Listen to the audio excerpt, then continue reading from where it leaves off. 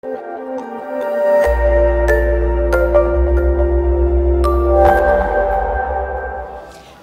and welcome to Janette's TV. I'm your host, Jeanette Burke.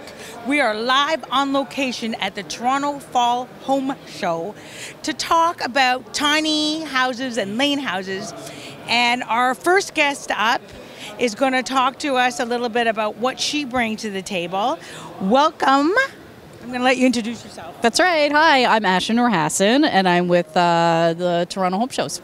And it's so great to have you. So a lot of people may recognize you because prior to you doing what you do now, you had a very big career as a journalist and broadcaster. That's right. Most recently on the Shopping Channel, so I was national on there. I was also on the Weather Network. I also did some reporting in the Toronto area as well as in through Timmins too. That was my first on-air job, was actually up in Timmins. What advice do you have for young people or people like myself getting into media today and making it work? Oh my gosh, Jeanette, you know this through your experience too, is whenever somebody says no, you just keep fighting and you keep doing it, because no matter what, if you've got it in your heart and you've got it in your mind and you've got the proper mindset, you can absolutely do it. I believe that. Yes, because look how far you've come too. I know, when you said about you got to have it in your heart and your soul, you do, because it's so easy to get those no's and have those doors closed in your face, and you really got to be passionate to keep going. Absolutely, and they don't just close those doors; they actually get slammed in your face, right? But you can't. You can't.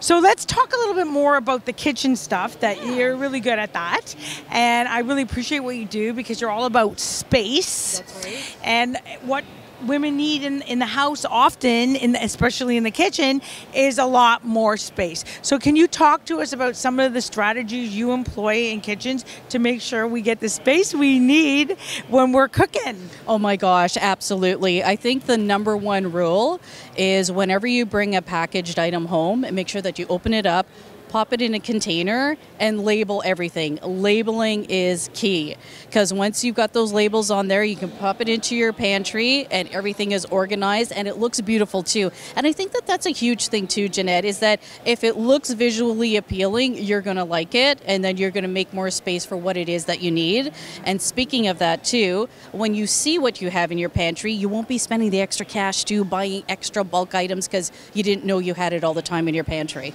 True.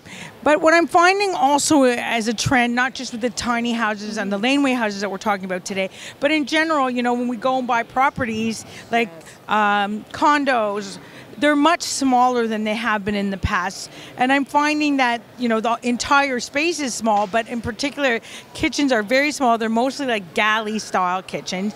And it's very hard to make good use of a galley kitchen in terms of, you know, there's nowhere to move sometimes, right?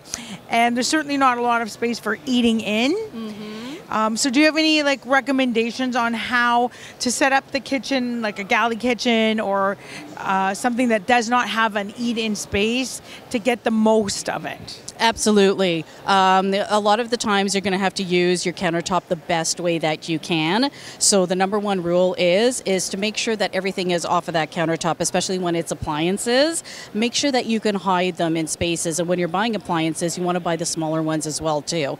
Now, when it comes to eating and entertaining, this is where you've got to be multifunctional. Sometimes you need to pull out that fold-out table. Now, while it might look unsightly, all you need to do is just put a lovely little table cover on it, and you know what, Jeanette? A little vase with some beautiful flowers, they go a long way too to make it feel like home.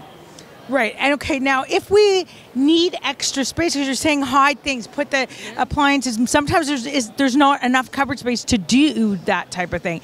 So we have to go and look at bringing in outside covered space or baskets or, you know, things of that nature. How can we make the best out of that? How can we utilize that? Absolutely. With the use of baskets, you can use that, and you're going to have to kind of do multi-purposing for some of the cupboards that you have in your home. And also what I do sometimes, I'm going to tell you this, I sometimes use the oven, pop it open, and then stuff the extra stash in there as well too, because that's usually helpful. Well, that works. It does. It does. You got to do what you got to do. You got to do what you got to do. You know, we see these commercials, the company's coming, the company's coming. Yeah. And it can be stressful, you know. And making a Thanksgiving dinner in a small environment can be very stressful. Oh, absolutely. And I've done it and I know what it's like. But the thing is, too, is you need to ask for help because there is only so much that you can do in your home. And during those special occasions, a lot of people, they do want to help out, too. So take advantage of it.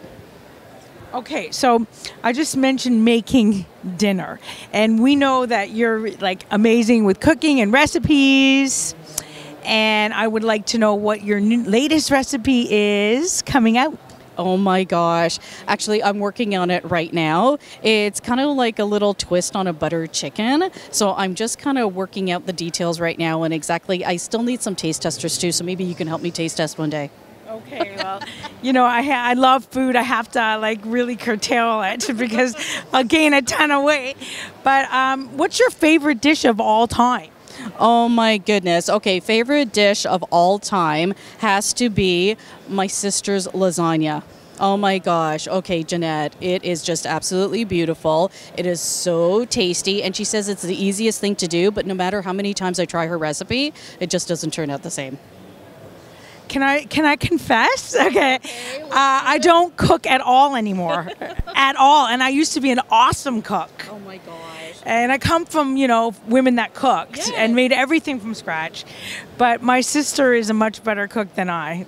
And I will not like compete with her because she can cook and bake, and I was only good at cooking and never baking. You see, like the baking, I never got into the baking, but this sister also does baking too. So I will keep saying she's the best baker ever in hopes that she keeps bringing over more baked goods my way. That's good.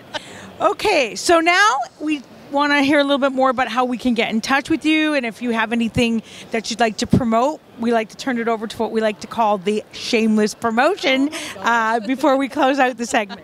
Absolutely. So if you do want to get in touch with me, all you have to do is just see me on Instagram, and it's at alwaysasha, and just DM me, and I'll be more than happy to touch bases with you.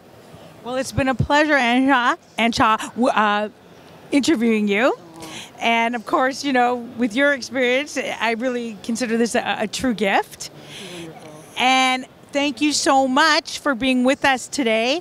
Please remember to like, comment, and share all our posts with all the gals in your life and the smart men. You will find us on Facebook, LinkedIn, Twitter, Pinterest, Google+, Vimeo, YouTube, Twitter. You name it, we're there. Hashtag Janette'sTv. And until next time, continue to be fabulous.